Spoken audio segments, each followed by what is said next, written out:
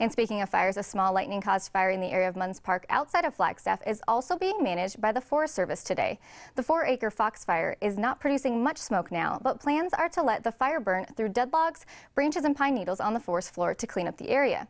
The Forest Service is saying that the blaze could burn up to 1,000 acres throughout the next week and could send smoke into Flagstaff, Munds Park, Foxboro Ranch Estates, and the village of Oak Creek, and also may affect travelers on I-17 and Schnebly Hill Road.